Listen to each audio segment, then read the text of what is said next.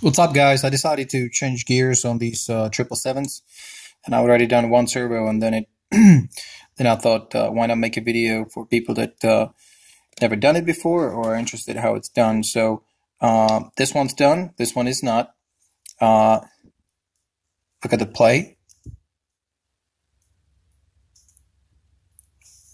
This one's done and has no play, and it took nothing but 5 minutes. So let's get to it. So it comes in a package just like this, and you can see 4 gears, 2 shafts, and it doesn't come with grease. I wish it would, but I'm using white lithium grease. Of course, I will wipe off, but it seems like there is some oil in it. Can you see it right there? So, all right, let's continue. So I took it out of the package. Yeah, it does have some oil, some kind on. The good thing is, see these bearings are already installed inside and outside. So that's pretty cool. 2 shafts are right here. There's a shorter one and a longer one. Now, it's a good idea to take a picture of the gearing, the way it sits in a servo before you take it apart, but it's really not that difficult, so let's do it. So here it is, 777. Get a screwdriver. There's 4 little screws on the bottom.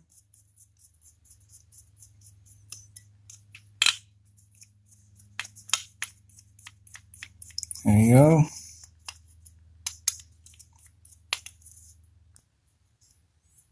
All right, pull them out.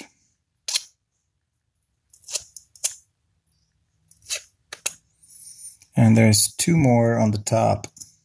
1, 2. We'll pull that out. Sorry for the lighting. There we go. These are shorter.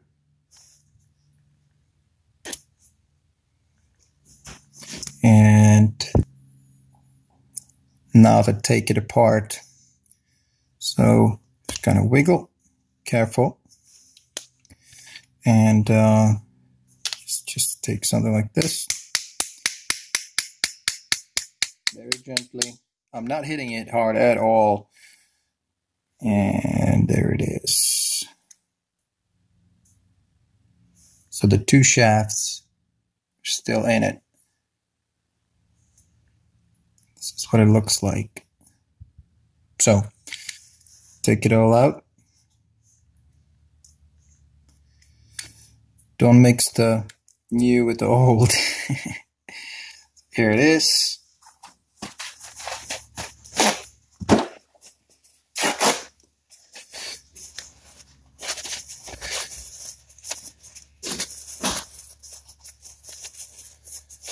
See, I'm going to wipe off all of the excess just in case. There may be some shavings, maybe not, I don't know, but I have new grease and I'm going to use that. So there it is, that's clean.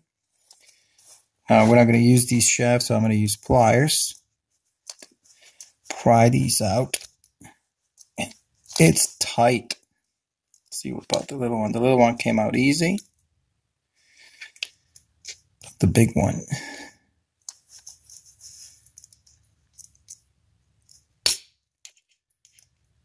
Not as easy.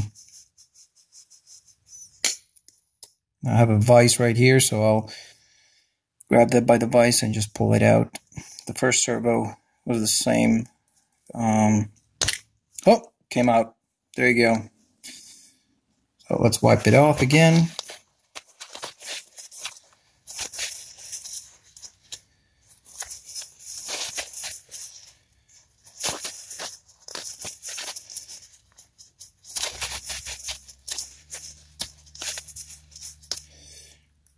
Looks clean to me. All right. So, new gear. Right here, new shafts. And obviously this one goes on first. There you go, put a little bit of grease on it.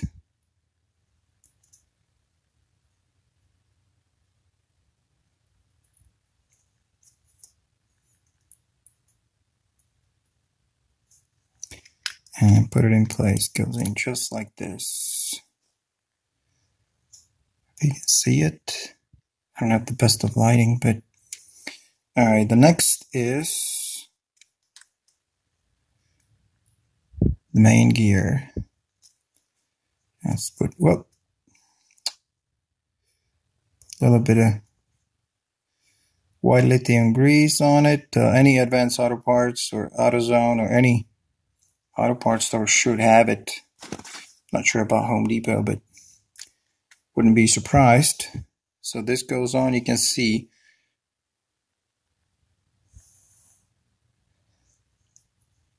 put it on.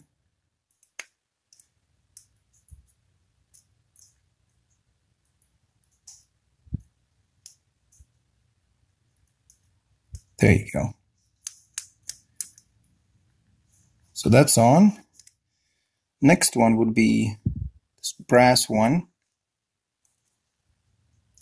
I don't know if it that's the order that it goes in, but it's the way it works for me. And I've done high-tech servos, I've done MKS 380s, Savox. They all look about the same when you take them apart. And it's gonna sit on top right here. Now the last one. This one looks like it needs plenty of grease. So there it is. And this one will sit right here. So brand new gear.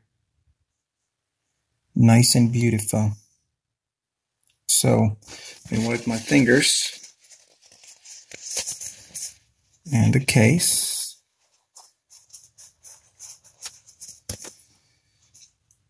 And of course I'm going to grease up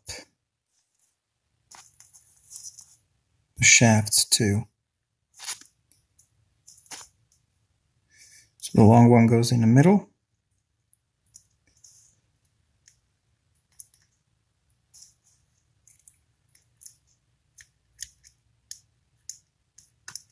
Align the gear that went in first. Let's see. Come on, baby, go in.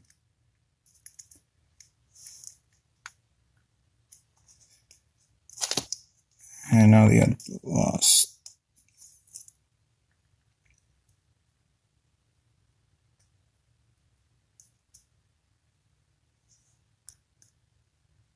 And now the case, or the top of the case, may take a second to align. Play with it just a little bit till it's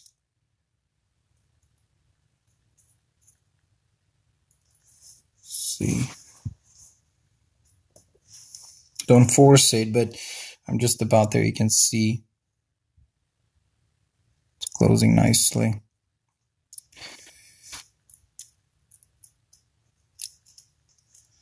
Test it.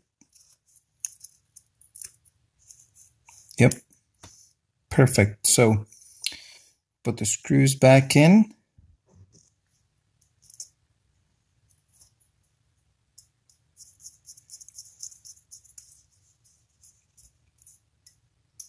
Don't over tighten. Just as they say, nice and snug. There you go. And now the 4 on the bottom.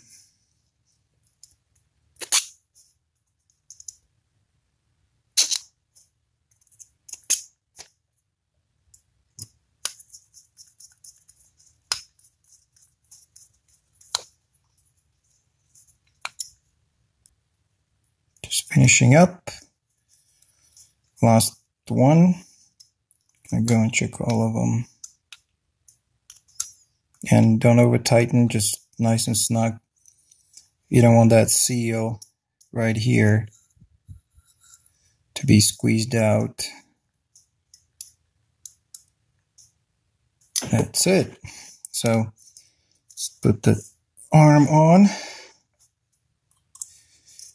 and see, and no play. 0. And, I don't remember. I think I maybe had 100 flights or so.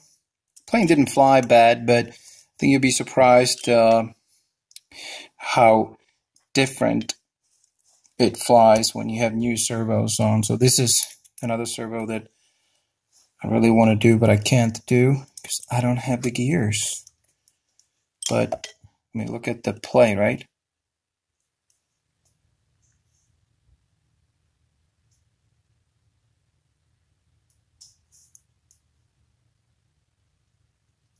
Now that's right here. By the time it hits the end of the elevator, because these came from the elevator, it's pretty significant. It could be a quarter of an inch or even more. So, I mean, these were just like $35, something like that.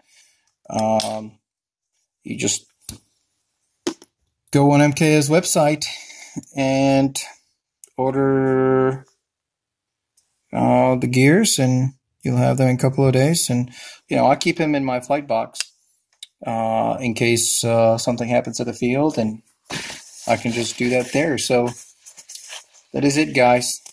If anybody has any questions, ask me. Like I said, I've done it so many times that the gears will be a little stiffer at the beginning. See, when this one is old one. Well, not old, but gears that I did not replace. So it's kind of nice and free. This one we just did, and it's much stiffer. But trust me, as you when you plug it in, it's going to be just fine. After a few flights, it's going to be just like the other servo, except no slop. So, and like I said, it makes a huge difference. If you think that slop was okay, it really is not. And $30 on a servo, I mean, that's not that bad. I've got 6 high-tech 7950s sitting right here that I'm going to do that too for my next project. So again, $40 or $30, whatever it is, not that big of a deal. See you later.